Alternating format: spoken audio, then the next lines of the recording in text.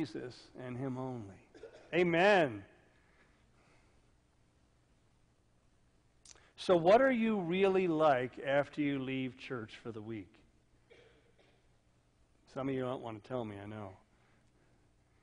Hey, listen, it's just as bad with me. We have our church faces, even at this service, and then we have our other faces. And one of the things that Paul talks about to the church at Colossae and at Ephesus is, especially at Ephesus, but here too, you guys have lived a certain way. In Ephesus, you guys have been stealing, you can't steal any longer. You've been lying all the time, you can't lie any longer. In Corinth, you've been sleeping with everybody you meet, you can't do that anymore because you're a child of God, you see? You're a new person. And so what the Apostle Paul does in this chapter is he's going to personalize it to marriage and the work life, and he does address the issue of slavery, and I'll explain some of that. He talks about what it means to be a parent and know Jesus, and what it means to be a kid and know Jesus, and what it means to trust God for amazing things. And so I want you to consider that we only have a glimpse of what happens to people in Scripture. Some of you ever heard of blind Bartimaeus? Doesn't ring a bell? No? No? Okay, we need some work in the Scriptures here. But blind Bartimaeus was a guy crying out to know Jesus, crying out, crying out, crying out. And Jesus touched him and healed him and gave him sight. He was no longer blind Bartimaeus. You're going to meet him one day in heaven. But what I was wondering, what was his life like after he went home? Or the demoniac who lived in the land of the Gerasenes, who was out of his mind. He was in chains, and he was literally filled with horrible demons, and Jesus set him free. And you're going to meet the demoniac one day. The demoniac went home to his village, and everybody would have been scared of this guy. He was an absolutely horrifying dude, filled with evil powers. What was his life like after that? Or how about you and me when we encounter Jesus in the sacrament and in the Word? What is it like to go back home? Are we different people? So let's stand for the Word of God. And this is going to become very specific towards husbands and wives and workers, and you'll see it. Verse 18 through verse 1 of chapter 4. The Word of the Lord. Wives, submit to your husbands as is fitting in the Lord. Husbands, love your wives and do not be harsh with them. Children, obey your parents in everything, for this pleases the Lord. Fathers, do not provoke your children lest they become discouraged. Bondservants, obey in everything those who are your earthly masters, not by way of eye service as people pleasers, but with sincerity of heart, fearing the Lord. Whatever you do, work heartily as for the Lord and not for men, knowing that from the Lord you will receive the inheritance as your reward. You are serving the Lord Jesus. For the wrongdoer will be paid back for the wrong he has done. And there's no partiality. Masters, treat your bondservants justly and fairly, knowing that you also have a master in heaven. The word of the Lord. Please be seated. Here's the three principles.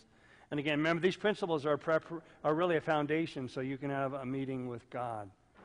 The first is this. Once you know Jesus, what does it look like? Radically new relationships. Can you hear that? I'm talking about in every aspect of life. As a husband, as a single person, as an employer, as a dad, as a kid, everything changes because Jesus Christ has entered your life. That's the first. The second principle is radically new motivation. I do what I do for different reasons. And thirdly, radically new hope. I'm not tied to the circumstances of my life, but my hope is rooted in something much greater. Are you all ready? All right. Radically new relationships. Now, most of the time when people in our town pick up the Bible and read about wives submitting to husbands, they think about what? Yikes, stripes. What in the world am I reading here? What in the world are you talking about? But I want you to know this, ladies, particularly you ladies, as you're reading Scripture and understand a little of the history. Because apart from the gospel, women had very little value in the culture, especially in the Roman Empire. Talk about treating women with dignity and respect as a co-heir of Christ, as a child of God. Are you kidding me? Let's just put it real simple. And I'll stand behind this thesis. Apart from Jesus Christ, women have always been treated as cattle. Okay? I can bear that out in a doctoral dissertation or in a 5-minute conversation. That the gospel has so transformed the way we look and way we treat women. Absolutely powerful. Just to give you an idea, not all Muslim dads are bad dads.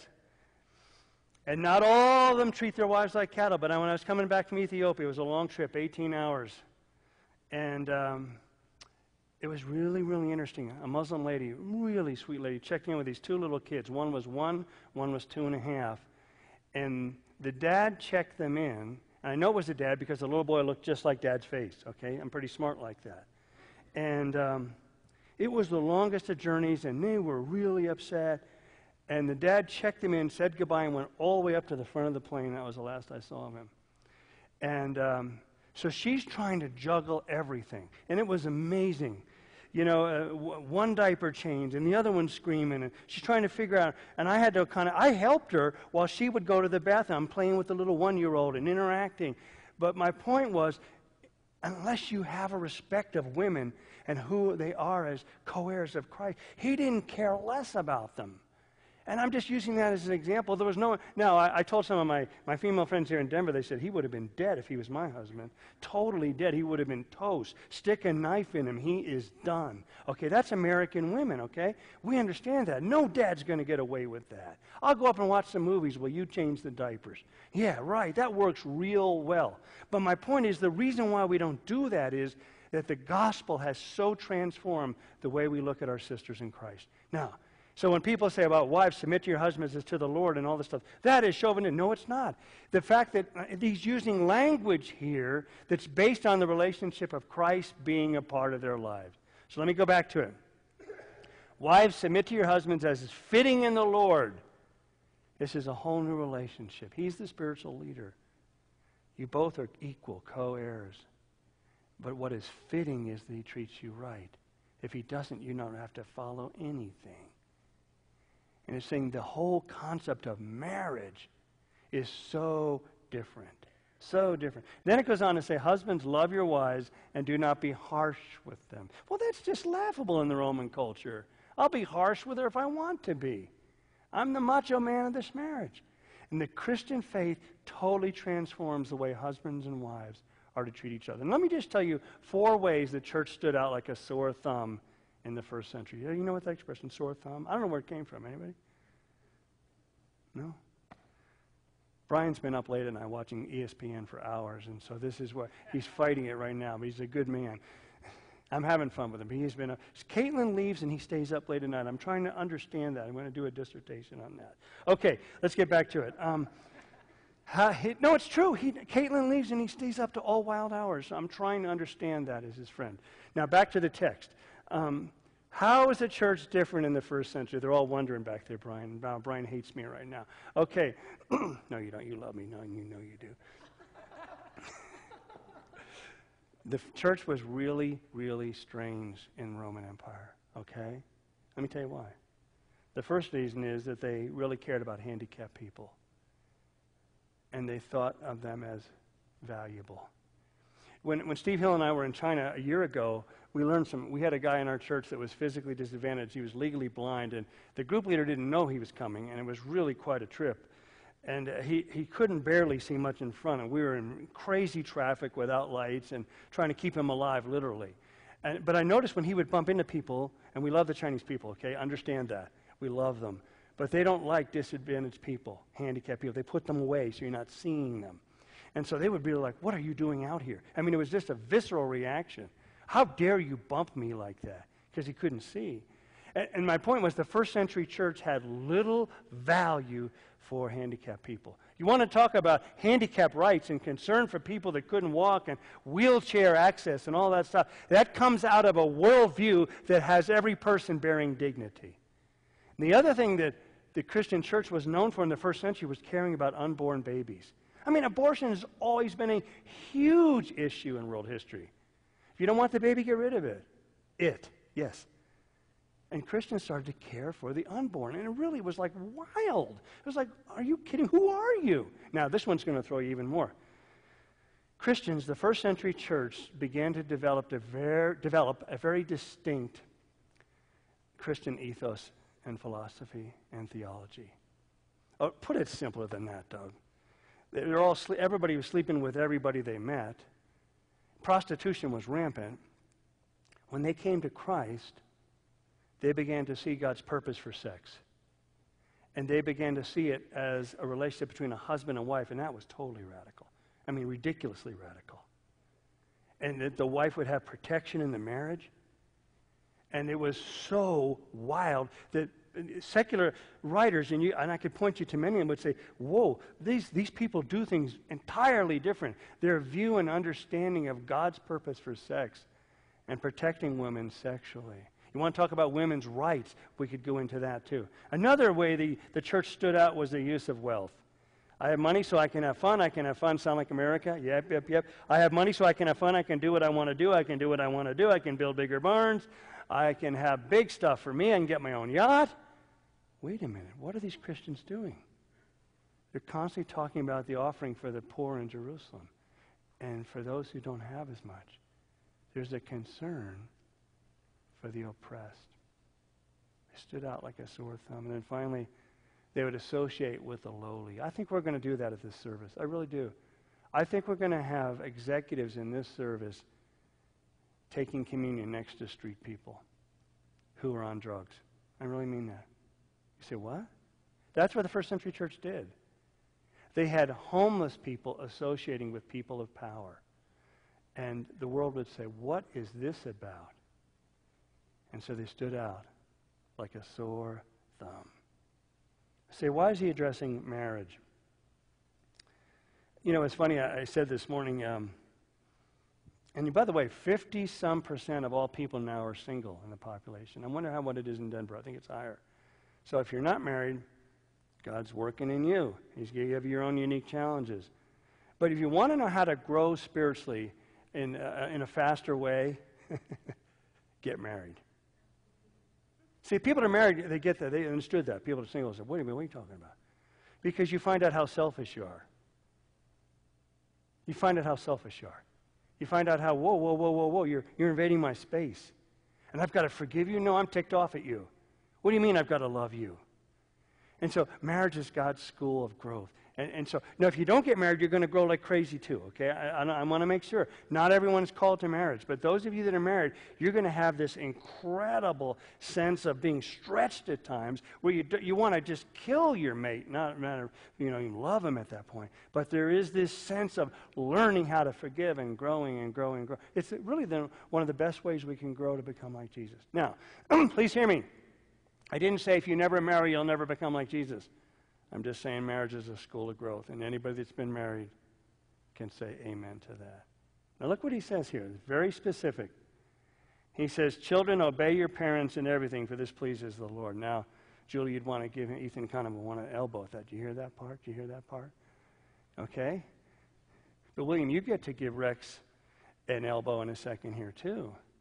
Because it says, fathers, do not provoke your children lest they be discouraged. Don't be too hard on them. Don't push them so hard that their spirit literally wilts. And so nobody would care about things like that. But why is Paul addressing that? Because when you come to Jesus Christ, there's a radical change in your character. It begins because the presence of God's life is living within you. And you can't become the same boyfriend. You can't be the same husband. You can't even be the same kid. You can't even be the same father. And so we are transformed people. Let it hit you and let it speak to you. Now, what about slavery? I know you're going to ask me about this. Our secular friends would say, see, this is why I don't want to mess with the Bible, because it condones slavery. No. I think you need to realize historically, and I know you do, that slavery has always been a huge part of human history. Huge. For example, in the Roman world, about 40% of the population were slaves. You say, why? Well, there are many reasons, and I'm glad you asked. One of which was the Romans were always conquering people. Does that make sense? They were always invading and conquering. They were an army on the move. And when you conquered a foreign people, you had all these what? Soldiers, sometimes up to 40,000, 50,000 at a time. And so it was a compassionate thing. They would actually integrate them into their culture as bondservants, as slaves, and they had an opportunity to work their way out of slavery. Slavery was also a means of getting out of debt. They didn't have bankruptcy court. You couldn't just declare bankruptcy. And actually, many parents had to sell their children into slavery. That's not a good thing, but they did to get back financially on their feet. And so there was this sense of slavery was a very different institution. Now, I want you to say this. Hear this, please, because even in the ancient world, slavery was different than the horrifying slavery that America has known in our past, and Great Britain, and the more recent things in history. Why? Because it was racially based. In the Roman world, it wasn't based on race. It was based on economics. And, please hear this, in the Roman world, you could actually move out of slavery. There was a sense, it would be like slaves were doing the job in the Roman Empire that many illegals are doing in the United States today. And there's not a complete parallel there, but it was somewhat like that. They were a major part of the Roman economy, 40%. And so what Paul is saying here is not that slavery is a good thing. And I want you to hear this too. If it wasn't for the Christian faith, there never would have been a doing away with slavery in Great Britain. And if it wasn't for the true preaching of the gospel, there never would have been an end to slavery in America. Those kind of rights and dignity come from the gospel and a biblical worldview. Otherwise, please hear it, people are cattle. All right? So he's saying here, okay, you're in a situation. You're in slavery. It's like being in debt as a student. But right now, you're a bondservant. He says, obey in everything those who are your earthly masters, not by way of eye service as people pleasers, but with sincerity of heart, fearing the Lord. What is eye service? Well, you know what that is. Your boss comes around, and how do you look busy, right? You're just poured into that. You're just focused on that computer, not reading emails. Okay? Hey, I'm working hard. As soon as the boss leaves, what happens? Some of you own companies, you know what it's like. Playtime. The cat's away, the mice will play. All right? And so he's saying, no, you don't work for this boss. You don't work. You do it with a sense of fear and reverence because you belong to the Lord. That's how radical your relationships are. You do it unto the Lord. It is a radically new relationship. And it says, fearing the Lord, it's a deep sense of reverence. Now, here's what you're asking, I think. What if there's no change in my life? And what if I'm still a harsh husband? What if I'm flippant about my work? I would say maybe you don't know the gospel yet. I'm not saying you're not a Christian, but maybe you're not. Maybe you have not understood who Jesus is because this radical change has not begun in your life. You can't be the same husband. You can't be the same single person.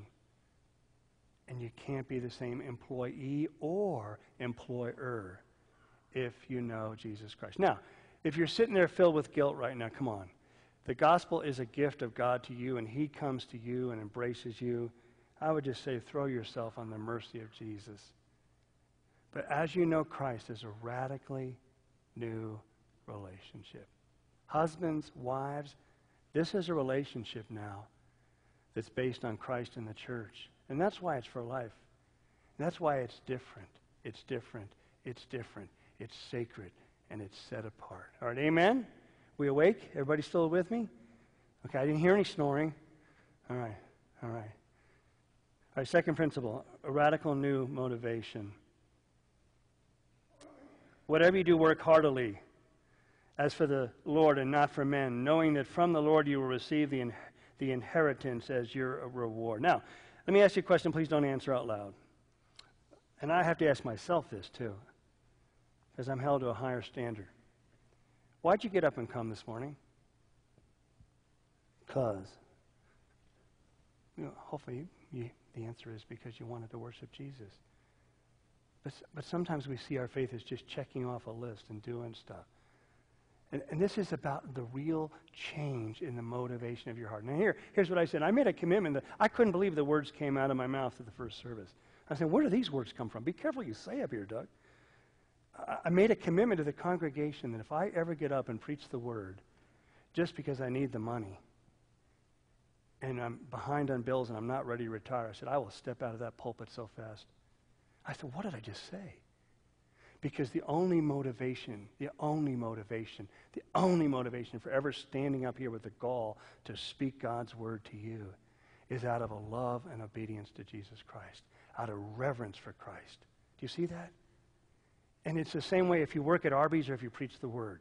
That's what he's saying. If you work at Arby's, nobody wants to work at Arby's. Maybe some of you do. I've got to be careful here. I love their ads. We've got the meat. The point is, he's saying, you know what? If you work at Arby's, or if you cut lawns for the summer, I used to do that, which wasn't smart for a person with asthma and allergies. I didn't always have a brain. I had my own lawn business, and I had cats, which I'm most allergic to. See, there's a need for wisdom in all of our lives. And I'm serious. But you do it unto the Lord. Now, here's what most of us say. I can't stand working in Arby's. You think I'm going to give my heart and soul to this company? They could care less about people. You should see what they're paying me. I know. You should see what they're paying me.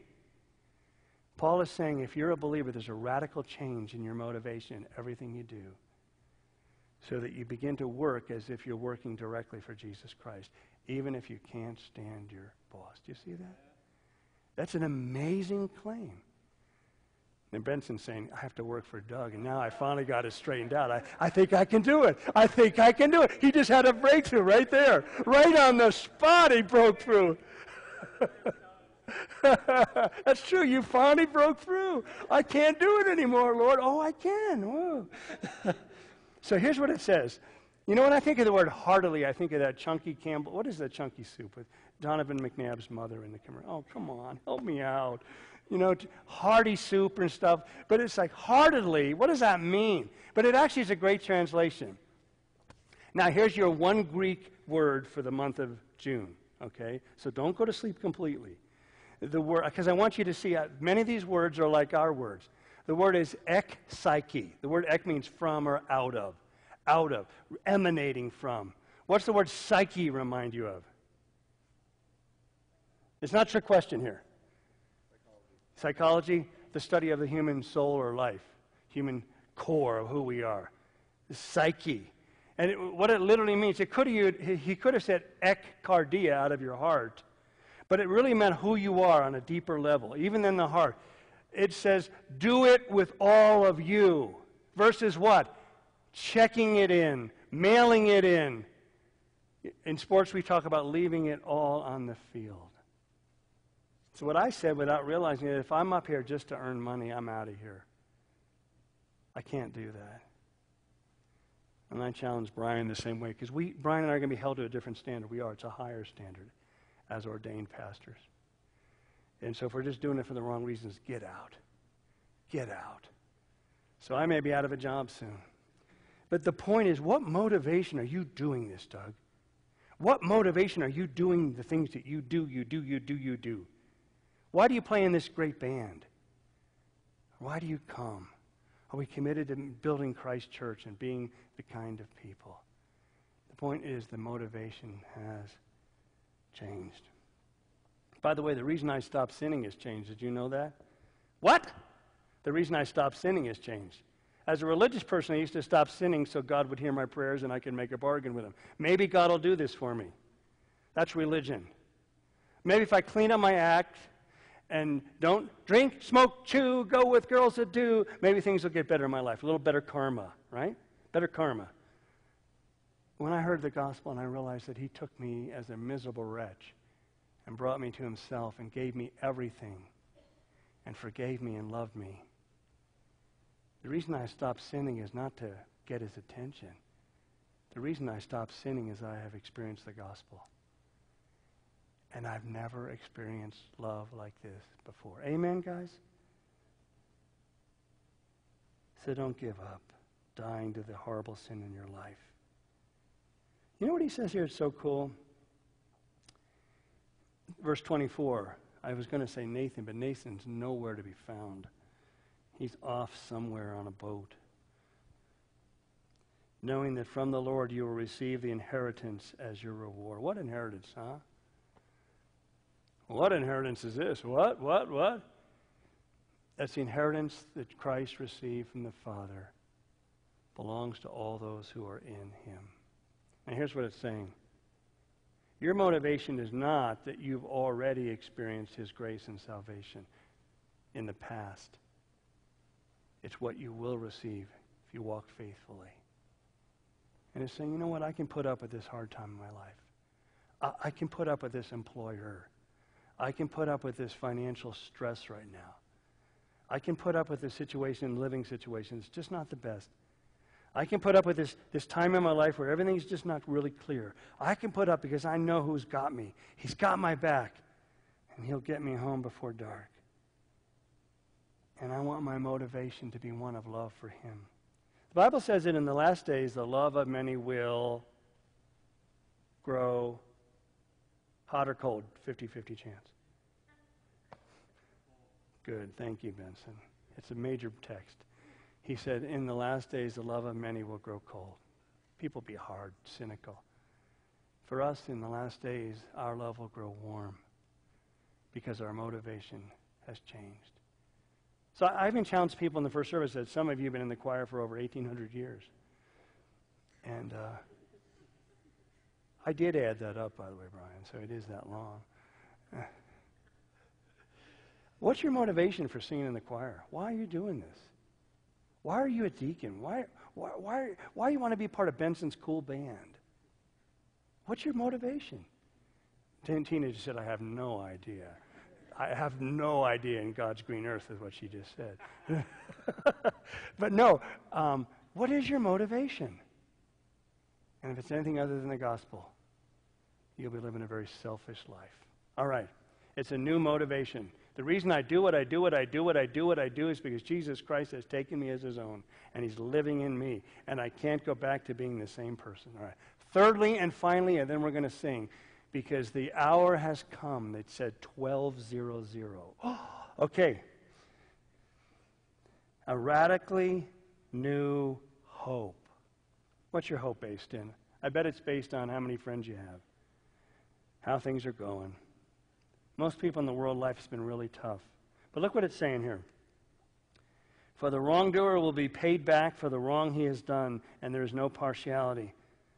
Masters, treat your bondservants justly and fairly, knowing that you also have a master in heaven. One of the verses that has given Christians across the world comfort for centuries is this. And most Christians have been persecuted. We get to live a very fun life comparatively. And it's from Romans. Vengeance is mine, saith the Lord. I will repay. What does that mean? I will make things right. I will bring about justice. My justice has come to fruition on the cross. But I'm not done yet. I'm not done yet. I'm not done yet. I am not done yet.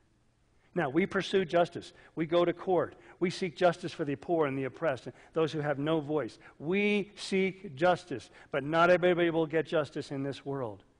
And the Bible is saying there's many slaves or bondservants that have had horrible masters, and nothing makes sense. God seemingly has allowed all kind of things to happen. God seemingly has allowed tragedy to occur, like in the South Sudan, where many Christians have lost their kids. They've been kidnapped by Muslim families. Many of them have. They may never see their kids. And they're going to say, God, where are you? What are you doing? Are you there? And the Bible is saying, hold on. God will make things right. We have a master in heaven who will work things out. And by the way, you don't cry out for justice when you come to God. You cry out for mercy, because we too need the grace of God. Do you see that? So it is a whole new hope. My hope is not tied on what's going on in my life. My hope is based on the fact that he's got me, and he has died for me, and he's working in me. And I can never lose my hope. Now, one quick thought about that. When you start to lose your hope, it's often because you lose your joy. Did you know that? The joy of the Lord is our what? Only one answer on that is Joe Besnardo, huh? Okay. The joy of the Lord is our strength. Why do you think Benson is so obnoxious on this joy thing? Did you ever wonder why he is? Once in a while he says some intelligent things up here too. He really does. I love you, dude. Come on. I'm gone for 5 weeks so you can have a wonderful time. Okay. No, he talks about joy all the time. Remember you did last week? You said all about the fruits of the Spirit. I was listening. You said that joy is the hardest one to come by. Why? So what happened? When we lose our joy, we lose our hope. And the joy of the Lord is our strength. That's why we worship. That's why we sing.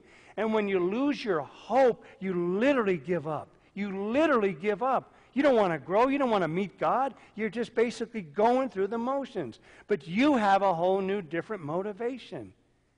And we know that our God will work things out. Now, as a believer, you know He's going to work out every detail of your life. If you're not a believer, right now He's speaking to you. He's speaking to you. You happen to be here for this purpose or watching via the internet, and He's speaking to you.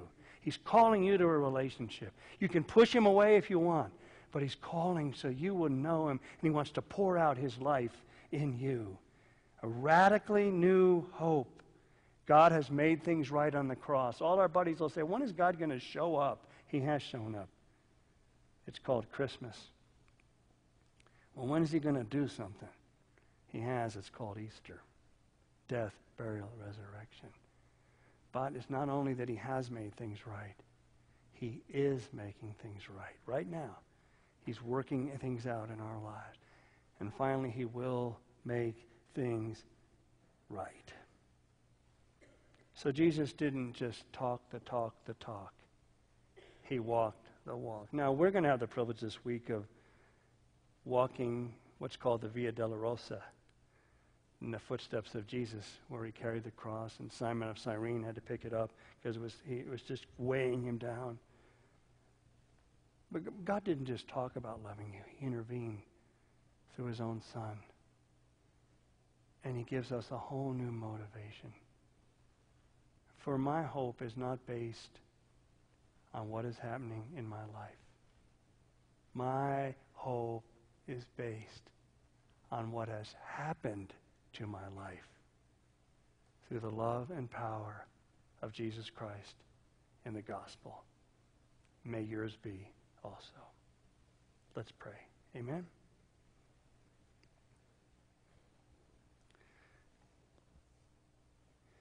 Father God, this is your word. It's precious. We love you. And thank you that you give us a picture of what life is to be, and the rich and poor ministering together, the addict and the free with their arms around one another, being the church.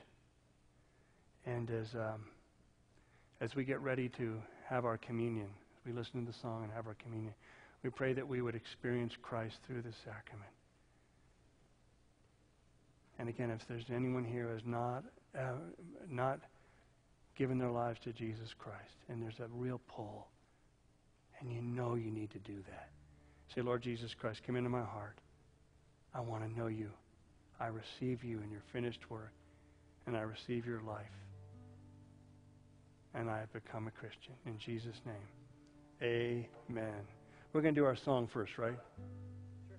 How are we doing this, Brian? Can you stand there for a whole song, Mike? And then I'll lead the communion. Cool. Let's stand. The answer is yes.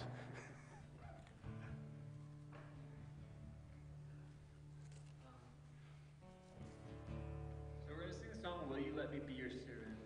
And I think it's a hymn. Some of you probably know it. I just thought it would be fun. Who all's with their loved one? Cool. If you want to, let's take a step out of our comfort zones, and I think it'd be really cool if we actually turn to your loved one